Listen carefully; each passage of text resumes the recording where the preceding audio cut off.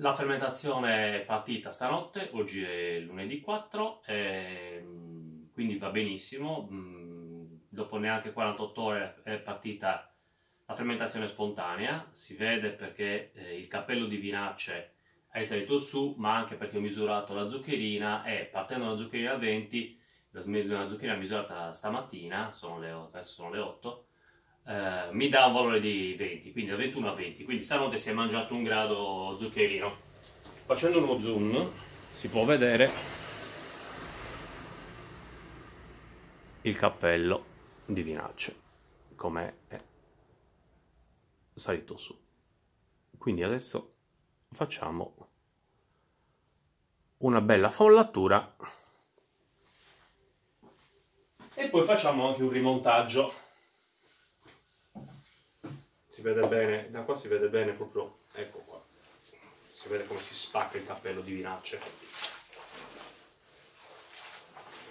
Adesso è molto importante eseguire sempre le follature e i rimontaggi, perché così le vinacce, perché adesso ci sarà un'attività, ci sarà la fermentazione tumultuosa, quindi una forte attività di lavoro dei lieviti. Tra l'altro, adesso che è partita la fermentazione spontanea, che a me interessava, perché durante la fermentazione spontanea si sviluppano tutta una serie di lieviti, ceppi di lieviti che non sono saccharomyces. La fermentazione alcolica avviene soprattutto ad opera dei lieviti saccharomyces cerevisiae, che sono dei lieviti come tutti i lieviti enologici, insomma, un po' come tutti i lieviti, si cibano di zuccheri e restituiscono alcol e anidride carbonica. Il principio della fermentazione alcolica proprio è questo, più altri prodotti, vabbè, ma non è un trattato di enologia, insomma, comunque è calore naturalmente. Quindi adesso appunto mi interessava far partire la fermentazione spontanea, perché si sviluppano, come ho detto, una serie di lieviti che non sono i saccharomyces cerevisiae, che sono i cosiddetti apiculati.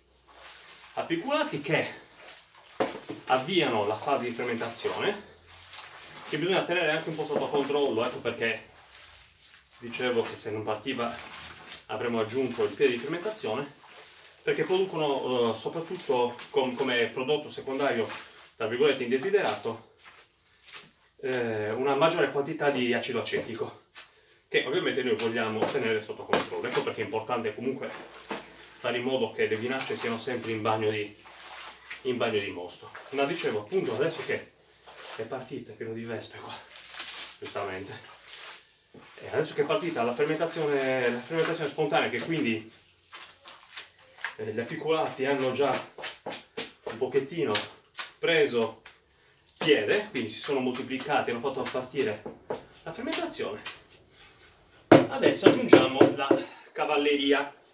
In che senso? Questo poi lo laviamo, questo lo metto qua. In che senso la cavalleria? Come avevo detto, io ho preparato un piede di fermentazione, che è questo qua. Vedete? Piede di fermentazione che sta fermentando. Quindi, poiché mi interessava, appunto, far partire la fermentazione spontanea per sviluppare questi lieviti apiculati che danno un tocco di, come dire, di territorialità al vino, o perlomeno io voglio che dia un tocco di territorialità, anche se il tema è controverso, ma questa è come la penso io, quindi non voglio fare un dibattito, non è l'occasione di un dibattito. Quindi nel momento in cui adesso è partita appunto la fermentazione spontanea, per assicurarmi una fermentazione più veloce, aggiungo la cavalleria, cioè il piede di fermentazione, perché, ripeto, il mio interesse è far partire la fermentazione spontanea. Una volta che prendo la fermentazione spontanea, faccio partire aggiungo la cavalleria e quindi il piede di fermentazione, che è bello pronto qua, che avevamo preparato mercoledì scorso. Ok? Qua ci sono molti raspi, ma non me ne importa niente, poi casomai li tolgo. E adesso, e questa è la... E adesso arriva la cavalleria. Adesso cosa faccio? Adesso do un'altra rimestata. E poi, qua ci sono un po' di raspi, ma non succede nulla, nel computo complessivo è poca roba. Niente di che, non è... A parte che li posso anche togliere. casomai, anzi facciamo una cosa, li tolgo anche. Tolgo perché il piede di fermentazione era circa una cassetta, per cui è poca roba. L'importante erano, guardate meglio, sono i lieviti che si sono prodotti e che adesso vanno in maniera importante, quindi una popolazione di saccharomyces e cerevisiae importante nel computo complessivo del mosto, e che quindi adesso lo facciamo aumentare la popolazione di saccharomyces, e così ho la certezza di una, come dire, di una fermentazione che dovrebbe svolgersi in maniera abbastanza regolare. Ecco qua. Adesso mischiamo, ancora qualche raspo, lo togliamo. Oh, naturalmente il tutto, questo è un video sulla vinificazione casalinga, poi ci sono anche molti amici produttori di vini naturali che lo fanno praticamente così, certo con altri mezzi a disposizione, giustamente perché sono cantine professionali, però diciamo dai, il procedimento non si discosta troppo, cioè i concetti questi sono, non si discostano troppo. Una vinificazione casalinga fatta bene non si discosta troppo da una vinificazione fatta da un'azienda. Le cose bisogna farle bene, semplicemente. Perlomeno io le faccio così e mi sono trovato bene. Quindi adesso mischio nuovamente il mosto che ormai era già fermentata, appunto il piede di fermentazione o piede couve alla francese. Ecco, bel bagno di mosto per le vinacce. E adesso dovrebbe iniziare la fermentazione alcolica come si deve, però facciamo anche un'altra operazione importante ora, che è l'operazione del rimontaggio, ovvero prendere, intanto vado a buttare questo,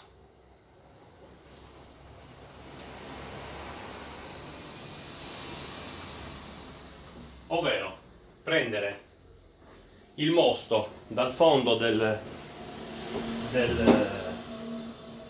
mastello e ributtarlo sopra per arieggiare. Adesso vi faccio vedere. Ecco qua. Normalmente io questa operazione la faccio con una macchina, con una pompa. Adesso lo sto facendo per comodità, perché comunque la massa, cioè quando trasformavo più vino lo facevo con una pompa. Adesso lo faccio con un mastello perché mi viene più comodo. Il risultato comunque non cambia, è la stessa cosa. Bene. Questo serve per arieggiare il mosto, ok? Quindi arieggiare il mosto, quindi favorire l'ossigenazione dei lieviti, fondamentalmente. Come si vede il colore è già cambiato molto, ha già estratto moltissimo colore, perché le prime 48 ore, diciamo, sono la fase appunto in cui avviene la maggiore estrazione del colore, ed è importante per quello.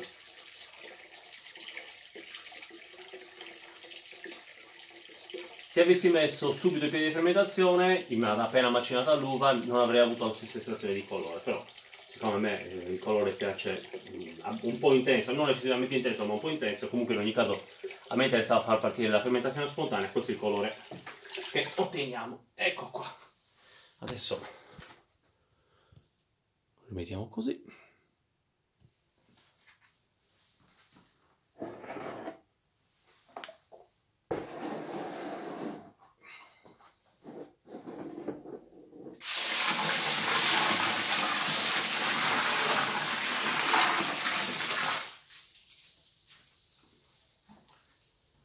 E lo facciamo un'altra volta. Diamo un'altra botta di travaso, tra virgolette. Facciamo un altro rimontaggio. Si concentra questo. Quindi una follatura, effettuerò 3 follature al giorno e 2 rimontaggi. La seconda follatura la farò subito dopo pranzo, la terza follatura la farò prima di andare a letto, diciamo, stanotte. La terza follatura, quindi stanotte, farò anche un nuovo rimontaggio. perché poi per circa 10-12 ore non potrò effettuare follature, quindi mi interessa che le vinacce siano il più possibile in bagno di mossa. Nel frattempo continuo a scorgere i raspi.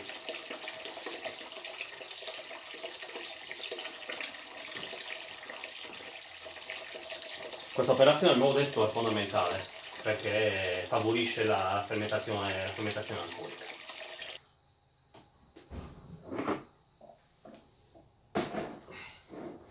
Sto utilizzando lo stesso recipiente.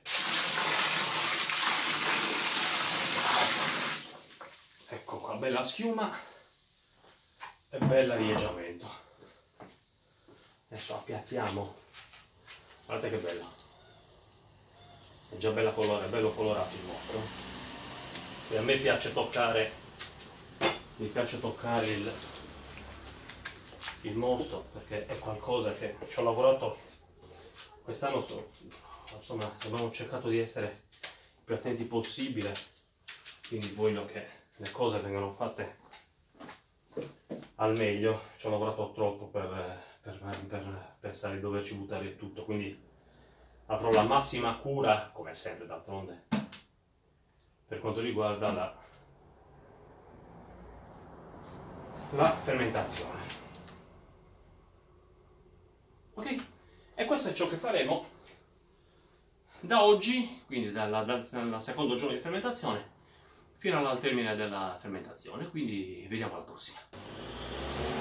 Una cosa importante, non abbiamo aggiunto solfitti, non abbiamo messo solfitti perché l'uva era sanissima, non c'era bisogno di aggiungere i solfitti verranno prodotti normalmente dalla fermentazione, quindi come prodotto secondario della fermentazione alcolica, e quindi non abbiamo aggiunto solfitti perché quando, almeno noi la pensiamo così, quando l'uva è sana e l'uva naturalmente era sanissima, non c'è bisogno di aggiungere i solfitti perché non volevo appunto che si bloccassero, non volevo che si bloccasse lo sviluppo dei lieviti apiculati, che normalmente sono inibiti dalla presenza di solfitti. Quindi questo è il nostro modo di approcciare il discorso e speriamo che vada bene. Fino adesso è sempre andato bene.